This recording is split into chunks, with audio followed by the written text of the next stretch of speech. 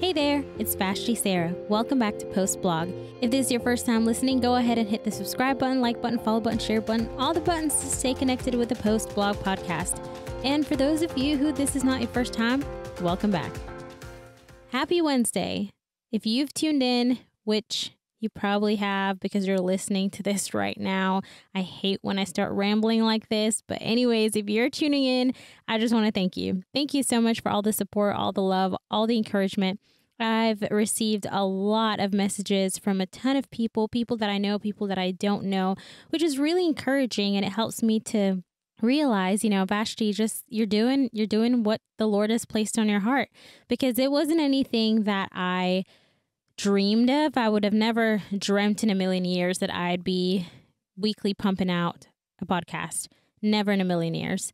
But I felt the Lord had placed that on my heart. And for those of you who know my story or who know the why behind the what, essentially it was, Lord, I'm going to do this out of obedience to help, even if it's one person, and that one person could be me.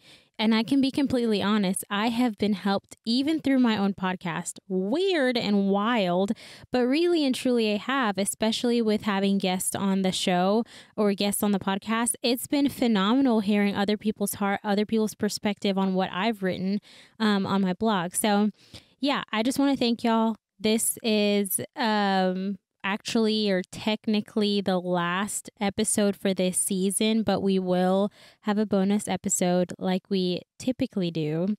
And that episode will be none other than my husband. We'll just be talking about marriage, how marriage has been, pretty laid back. So if you're in a relationship or aspiring to be in a relationship, I encourage y'all to listen to that episode. It'll be fun. It'll be, like I said, super laid back, super fun. But anyways, let's jump into today's topic. Today we're going to talk about what is in your cup. And it stemmed off of a Facebook post that I saw from one of my friend's mom, or my friend shared her mom's post. Super complicated there. But yeah, my friend's mom shared something and my friend shared what her mom posted. And what she wrote was, you walk around with your cup of coffee and suddenly someone passes, pushes you and makes your coffee spill everywhere. Why did your coffee spill? Because someone pushed me? Replied the person that was asked the question. And the answer is, you spilled the coffee because that's what you had in your cup. If it had been tea, you would have spilled tea. So, what's in your cup?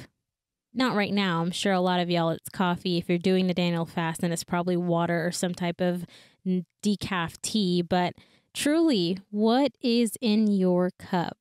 If you don't understand that analogy, I'll break it down and make it a little bit more simple for you. So if you watch a lot of, and I always default to watching shows, but if you watch a lot of shows that have a lot of profanity in it, the likelihood of you cursing when something goes wrong is pretty high, because that's all you're surrounding yourself with. That's what you're plugging into. That's essentially what you're drinking every day. You're drinking profanity. If you're always around people who smoke and drink, the likelihood of you being influenced to do so is extremely high. If you grow up in an environment where your parents or your siblings or whoever it may be, you see them whenever they endure difficult times or whenever they are challenged, they fall back into depression, the likelihood of you doing that is extremely high. So what is in your cup is basically, what are you continuously feeding yourself? What are you surrounding yourself with? What are you allowing in your life to be okay? And you've said it's okay to respond that way because that's all you've seen. And it's extremely important, because it shapes our character. It shapes who we are.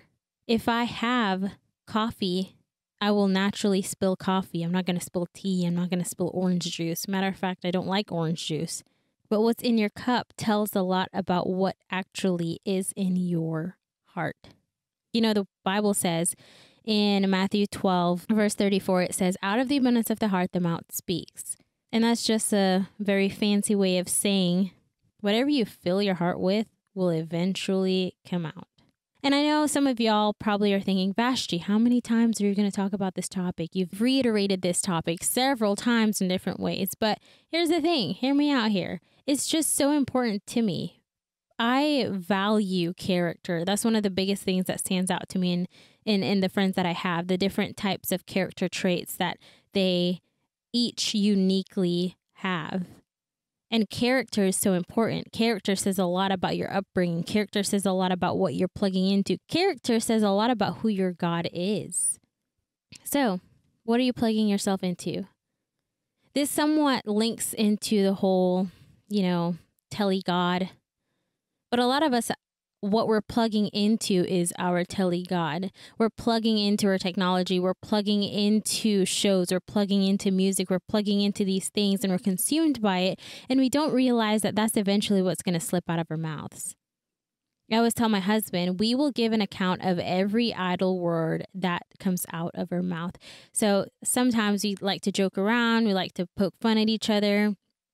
And there comes a point where it goes a little bit too far, and I tell him, Jared, at the end of the day, while we may be having fun, while we might be joking and, pulling each other's leg, at the end of the day, words hurt, and we have to give account of each idle word that comes out of our mouth. So, what's in your cup? Genuinely, I want you to genuinely respond to that question. What's in your cup? And the only way to know what's in your cup is to identify what you are continuously consuming yourself, or what is continuously consuming you. What's consuming you? Is it your phone? Is it a specific show? Is it a specific type of music? That whenever something happens, your default is to respond a certain way. A lot of times people feel like I'm a little bit too overboard here, but the music that you listen to shapes your attitude. That's why there's so many breakup songs out there for girls and guys who go through breakups. More so for girls, because girls tend to default into the whole, let me listen to Taylor Swift songs and just bask in all the breakupness. What are you plugging into? What is in your cup? So you have two choices to make. It's just two. Simple. Two simple choices. Either choose to fill yourself up with what's good, or fill yourself up with what's bad. Philippians chapter 4 says what is good is what is true, what is noble, what is right, what is pure, what is lovely, what is admirable. If it's excellent or praiseworthy, those are the things we should think about. Those are the things we should be consumed by. And essentially, all of those things points us back to Jesus. I know this is controversial because I have a lot of friends who, think very differently than I do. And that's great. I love them. And I hope they love that I think differently than they do, because that makes us so unique and that makes us who we are. But I personally don't believe that you can find Jesus in a song that has F-bombs in there. I mean, if you found Jesus in a song that has F-bombs, come at me and tell me your story and just prove me wrong. But I genuinely don't believe that you can find Jesus in a song that has a bajillion cuss words in there. You can't find Jesus in pornography. You can't find Jesus in shows that promote certain sins that we know, you and I both know, is completely wrong. You can find Jesus in things that are true, in things that are right, in things that are pure, in things that are admirable. That's where you find Jesus. And those are the things we should be filling our cups with. If we're consumed by reels on Instagram that continuously cuss, if that makes us giggle and laugh, then let me tell you something, friend. You're consuming yourself with the wrong thing. And it shows. It shows by the way we respond. It shows by the way, our demeanor, the way we walk around. It clearly shows what we're filling ourselves with. And yes, we go through different things in life. Life gets challenging, and that shows on the weight of our shoulder. But what spills out of our cup when life gets rough goes back to what we've been consuming ourselves, or what has been consuming our time. So what's in your cup? How do you respond to your spouse? How do you respond to your mom, your dad? How do you respond to your friend? How do you respond to your boss? When someone bumps you or nudges you the wrong way, how do you respond? Do you immediately turn around and gossip behind their back? Do you drop a couple F-bombs here and there? Do you default to slandering and blasting them on Facebook and Instagram? What's in your cup? Very simple. Identify what's in your cup and replace it with Philippians 4. Nobleness, truth, righteousness, purity, whatever is lovely, whatever is admirable. Anything that is excellent and praiseworthy, think about these things. Fill your cup with these things. At the end of the day, you and I are going to give an account of every idle word that comes out of our mouth. At the end of the day, you and I are going to have to clean up whatever is spilt out of our hearts. And sometimes that can be ugly and messy. So 2 choices. Choose to fill yourself up with what's good, or keep filling yourself up with what's bad. I can't force you, friend. That's your choice.